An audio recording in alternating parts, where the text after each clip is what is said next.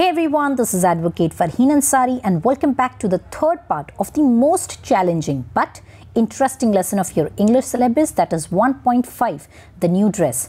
बच्चों इसके पहले के दो parts में we have already covered the introduction and character analysis of the main character, that is Mabel Waring, along with all other characters of the story. If you haven't watched the video, the link is in the description below. Do watch it for your better understanding. Bachcho, the entire textbook lesson is converted into pictorial and colorful form for your easy understanding, and meaning of all hard words are provided in the bracket for your quick reference. Now let's get quickly started to understand line-to-line explanation of this lesson. जैसे मैंने मेबल के introduction में बताया था कि मेबल एक बहुत ही low confidence lady है. उसे हमेशा ये फिक्र लगी रहती कि लोग क्या कहेंगे.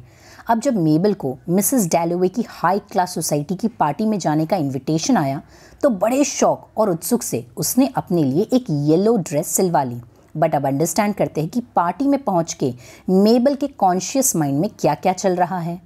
अब जैसे मेबल पार्टी वेन्यू में पहुंचती है, सबसे पहला सस्पिशन यानी शक अपने खुद के बारे में तब होता है जब वो अपना क्लॉग यानी ओवरकोट निकालकर मिसेस बार्नेट, जो कि एक मेड सर्वेंट है, को देती है. और मिसेस बार्नेट मेबल को वहाँ रखे मिरर एंड हेयर ब्रश की ओर इशारा करती है, जिसे देख मेबल को ये लगने लगता है कि शायद वो अच्छी नहीं लग रही है. तभी तो मिसेस बार्नेट टेबल पे रखे सजो सामान की ओर इशारा कर रही है ताकि मेबल अपना हुलिया ठीक कर ले. एंट्रेंस पे ही मानो मेबल ने सोच लिया कि ये ठीक नहीं है, बिल्कुल भी नहीं. अब बच्चों, मिसेस बार्नेट ने ऐसा इशारा सिर्फ मेबल को देख के नहीं किया. ये नॉर्मल है. बड़ी पार्टीज़ एंड ओकेजन में अक्सर ड्रेसिंग रूम्स होते हैं सो दैट अगर लेडीज़ को कोई टचअप्स या मेकअप करना है तो वो वहाँ जाके कर सकती है. लेकिन हमारी मेबल, जो कि अपने बारे में बहुत ही डाउटफुल रहती है, उसे लगा उसे स्पेसिफिकली कहा जा रहा है. अब नर्वसली एंड घाई घाई में मेबल एंट्रेंस से आगे बढ़ते हुए ऊपर की तरफ जाने लगी जहां लोगों की पार्टी चल रही थी. वहीं उसकी मुलाकात पार्टी की होस्ट मिसेस डैलोवे से हुई, जिसको मेबल ने ग्रीट किया और जल्दी से उस बड़े से रूम के दूर एक शेडेड कॉर्नर यानी कोने में जाके खड़ी हो गई. अब जहां वो खड़ी थी उसके बिल्कुल सामने एक मिरर था जिसमें वो खुद को देख पा रही थी. दीवार पे लटके उस मिरर के अंदर अपने आप को देख उसे बहुत अफसोस हुआ और मन ही मन में she started feeling that this is not right. मैं बिल्कुल अच्छी नहीं लग रही हूँ. अब पार्टी में आए दूसरे लोगों को देख मेबल की माइजरी यानी डिप्रेशन, जो लोगों से वो अक्सर हाइड करते आई है, उसका डीप डिससेटिस्फैक्शन जो बचपन से वो फील करती आई है कि वो दूसरों से कम है, अचानक से उस पर फिर से हावी होने लगा. और वो भी रिलेंटलेसली यानी बार बार, रिमोर्सलेसली यानी क्रूरता से, खूब इंटेंसिटी एंड पावर के साथ वो अपने आप को दूसरों से अवर यानी इन्फीरियर सोच रही थी. बच्चों, चलिए फ्लैशबैक में मेबल के बचपन में जाते हैं. मेबल को बचपन से रीड करने का बड़ा शौक था. वो ब्रिटिश राइटर्स जैसे बोरो एंड स्कॉट की बुक्स पढ़ती. अब अक्सर रात में रीड करने के बाद जब मेबल सोती तो कई बार आधी रात में अचानक उठ जाती और उसके दिमाग में लोगों की बनाई बातें घूमती रहती, जैसे देखो देखो मेबल ने क्या पहना है, कैसी अजीब लग रही है मेबल उस ड्रेस में. और ये कहते वो लोगों के एक्सप्रेशंस, तब मेबल इमेजिन करने लगती कि कैसे उन लोगों की आईज़ बोलते बोलते रोल अप हो रही है. लेकिन बच्चों, ये सब सिर्फ मेबल की सोच थी. अपने आप को कमज़ोर समझना, अपने आप को नालायक या कमियों से भरा समझना, कावर्ड यानी कायर होकर ज़िंदगी बिताना, अपने आप की तरफ रूड होना, दिमाग में हमेशा वीक थॉट्स लाना, इसी की वजह से वो हमेशा डिप्रेस्ड रहती. बच्चों, अब यहाँ सीखने के लिए एक बहुत इंपॉर्टेंट चीज़ है. ये साइंटिफिकली प्रूव्ड है कि हमारा दिमाग 1 मिनट में 60 टाइम्स थॉट्स जनरेट करता है. जस्ट इमेजिन, इन 1 मिनट 60 थॉट्स. अब सोचो, अगर आप एक बार नेगेटिव सोचोगे, आपका दिमाग 60 टाइम्स उसे रन करेगा और अलग अलग तरीके से नेगेटिव थॉट्स डेवलप करेगा. जाहिर सी बात है कि एक नेगेटिव फीलिंग्स डेवलप हो जाएगी. लेकिन वही अगर हम पॉजिटिव सोचें तो 60 टाइम्स दिमाग पॉजिटिव फीलिंग्स डेवलप करेगा. सोचो, what kind of positivity you will feel. इसीलिए कहते हैं ऑलवेज थिंक पॉजिटिव. चलिए फ्लैशबैक से निकलकर वापस आ जाते हैं. उस पार्टी में खड़े इस तरह सोचकर मेबल को मानो ऐसा लगा कि इतनी मेहनत जो कि ड्रेस बनाने में लगी उस ड्रेस मेकर के घर पे, इतना टाइम जो स्पेंड हुआ इस ड्रेस के चक्कर में, सब के सब क्या हो गया, वेस्ट। अब बच्चों यहाँ आपको एक बहुत ही कॉमन इंसानी फितरत पता चलेगी मेबल से। अब मेबल जब अपना ड्रेस बनवाने के लिए ड्रेस मेकर यानी टेलर के उस छोटे से अनटाइडी घर में जाती है तो बड़ी पफ्ड अप यानी एरोगेंटली और वैनिटी यानी प्राइड के साथ वहाँ रखे एक हॉल टेबल को देख कहती है, हाउ डल, यानी कितना पुराना टेबल लग रहा है, बस शो ऑफ करने के लिए कि जैसे उसके यहाँ तो बड़े आलीशान टेबल और फर्नीचर है। जबकि सच्चाई तो ये है कि मेबल का खुद का ड्राइंग रूम बड़ा ही शैबी यानी अनटाइडी सा है। अब मिसेस डैलोवे का ड्राइंग रूम देख उसे अपने आप पे शर्म आने लगी। वो अपने आप को बेवकूफ़ और वर्थलेस फील करने लगी कि आई बड़ी इतना पटेली मारकर उस ड्रेस मेकर के टेबल को डल बोल के आई, जबकि खुद का रूम तो पहले देख लें। क्या वो मिसेस डैलोवे के ड्राइंग रूम से कंपेयर किया जा सकता है? बिल्कुल भी नहीं। बच्चों पार्टी में आने का किस्सा तब शुरू हुआ जब एक शाम मेबल चाय पी रही थी। तब मिसेस डैलोवे की पार्टी का इनविटेशन आया, जिसे देख she got really excited and started thinking of what and how to dress for the party. अब मेबल वॉज वेरी क्लियर कि उसे फैशनेबल नहीं लगना है, उसे ओरिजिनल रहना था, लाइक हर सेल्फ, बिकॉज उसके हिसाब से फैशन मतलब यहाँ वहाँ से कट या फिर अजीब सा स्टाइल या फिर 30 जिनिसेस विच मीन्स मनी यानी एक्सपेंसिव। इसलिए उसने सोचा कि वो कुछ हट के कुछ ओरिजिनल पहने की, और इसी सोच के साथ मेबल की मॉम के टाइम की पेरिस फैशन बुक उसने उठा ली। उसमें मॉडल के पहने उस ज़माने के ड्रेस को देख शी स्टार्टेड प्रेजिंग कि कितनी खूबसूरत एंड डिग्निफाइड डिज़ाइंस है। हाँ, मैं पार्टी में कुछ ऐसा पहनूंगी। और अब उस पार्टी में इन बातों को सोचकर मेबल को लग रहा था, हाय कितनी बड़ी बेवकूफ़ थी मैं, जो उस फैशन मैगज़ीन की मॉडल्स को देख ये सोचने लगी कि मैं भी इन जैसे ही लगूंगी, एकदम simple C, humble C, charming C.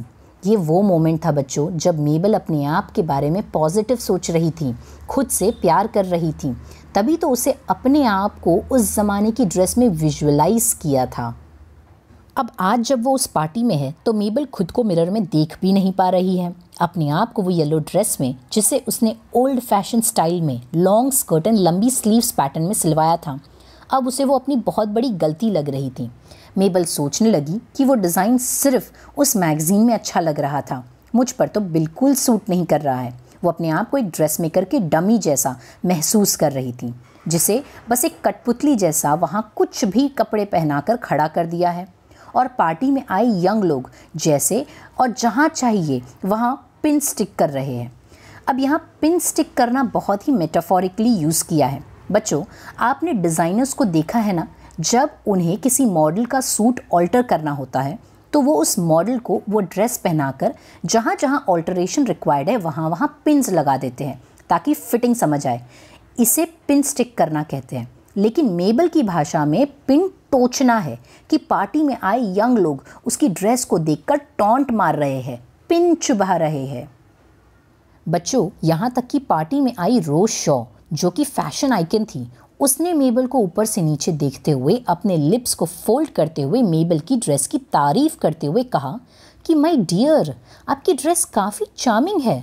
But of course मेबल को वो अप्रिसिएशन टॉन्ट लगा। अब मेबल उस पार्टी के रूम में एक कोने में खड़े रहकर एक फ्रेज़ रिपीट किए जा रही थी, मानो जैसे कोई मंत्र पढ़ रही हो, और वो भी क्रॉस करते हुए। मतलब क्रिश्चियन लोग कैसे प्रे करते वक्त head to chest and then दोनों शोल्डर को टच करते हैं, मेबल उसी तरह कर रही थी। ये जप रही थी कि we all are like flies trying to crawl over the age of the saucer. अब ये सेंटेंस बहुत मेटाफोरिकली कहा गया है, जहाँ मेबल कह रही है कि हम सब वो सॉसर में गिरी मक्खी जैसे है जो अपनी जान बचाने के लिए सॉसर के एज पे आने की कोशिश कर रहे हैं। अब इसका ये मतलब भी हो सकता है कि मेबल पार्टी में आए हर एक गेस्ट को फ्लाइज से कंपेयर कर रही है, जो कि कोशिश कर रहे हैं कि कैसे वे दूसरे से बेहतर और आगे जा सके।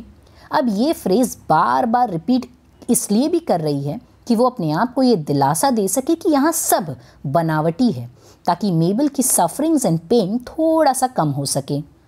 वहाँ उस पार्टी में अकेले खड़े रहकर उसे बहुत साल पहले पढ़ी शेक्सपियर की किताब की लाइन याद आने लगी, जो वो बार बार रिपीट किए जा रही थी कि फ्लाइज ट्राइंग टू क्रॉल।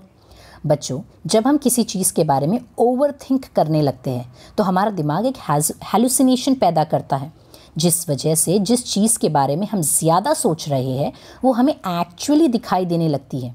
अब इतने बार फ्लाइज रिपीट करने के बाद अब जब वो लोगों को देख रही है वो उसे रियल में एक फ्लाई के रूप में दिखाई दे रहे हैं, जिसे देख वो बिल्कुल नंब, चिल, फ्रोजन और डम हो गई है।